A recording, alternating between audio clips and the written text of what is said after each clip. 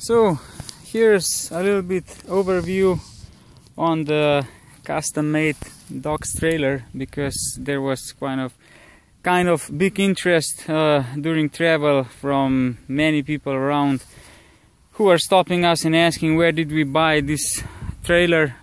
So let's say that we decide to make a little review of this, which is basically a travel kitchen as well. It's not just the dog trailer. So in here, as you can see, we have mesh, plastic mesh or net, which allow the dog to jump in or jump out very easily. Inside in here, under this, we have around 4 or 5 centimeters of memory foam that absorbs a lot of vibrations when the dog. This is the attachment for the dog, that he can be safely inside the box. Of course, he will not jump out anyway. He always put his legs in here or head and observing around. This is just the protection foam.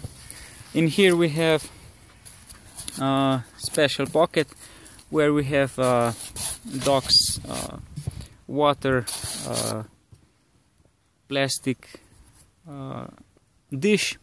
Then we have some liquid for washing dishes, and spare tubes and glue and patches for and some spare water for the dog.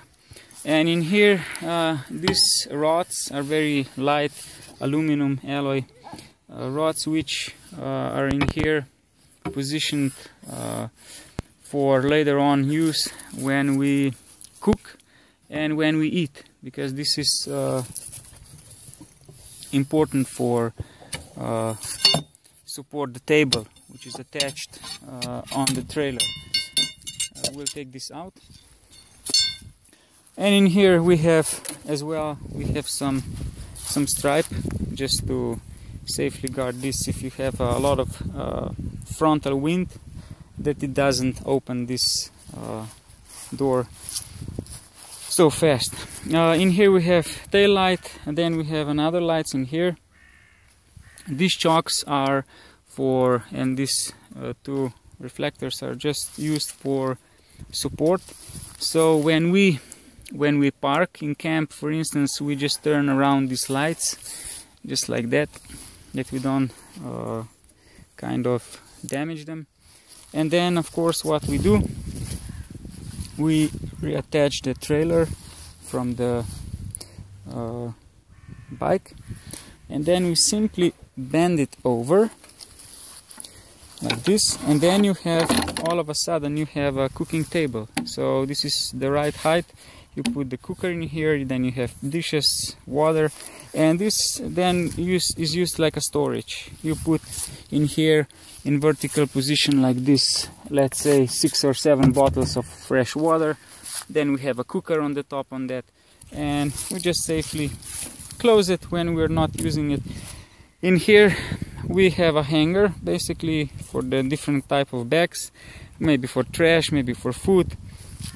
And then we have the table, which is hidden underneath. So what we do, we just remove these 2 spiders. We have a magnet attached as well, but for damping vibrations, we remove it as well. So then we just unbend this table like this. In here we have some attachment points, as you can see in here. We just do like this, 1 and 2, like this, and we have full custom table where we can eat. This table basically it holds around 12 kilograms of load. So if you have a chair, or maybe you have a wood to sit around, and it's very stable, this will not turn it over. It doesn't bother when you sit, when you eat. If you spill some water, there is a special groove in here which will literally collect all the water, and it will leak down there. So yeah, when we were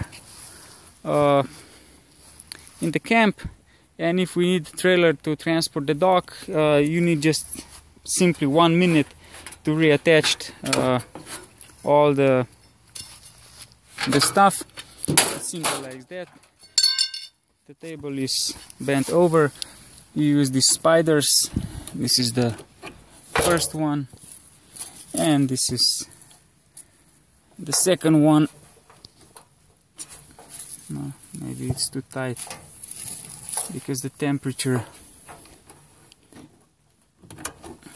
like this, and you just simply put the cooker, the dishes in the tent or near the tent, and you bend it over and just reattach to the bike again, so the dog is ready again to jump in, and we continue the trip. So let's say this basket or this box is made from wood. It is made from wood on purpose. It's a little bit heavier, on heavier side, but I can tell you that this trailer, even though it has 25 kilometers an hour speed limit, it was tested on descent even until 75 kilometers an hour. It doesn't vibrate, it doesn't put any side forces on the bike, because as you can see in here, this is a special hook which is attached to the center of this tube, and as well you have some additional reinforcement plate for stabilize all the vibrations, so it works like shock absorber. When you're braking, it just allows you a little bit of play in here in this direction, so you don't feel immediate force, but it's very stiff in the opposite direction, in this lateral direction. Some trailers on the market, they have attachment on the axle. That's very dangerous. If you would go 70 kilometers an hour or on the corners, you would feel like something is trying to pull over the road your rear side of the bike. In this case, when you have attachment in here, it is very stable for fast speeds, and so far this trailer has around 1,000 kilometers or more, and there was no any kind of trouble with that.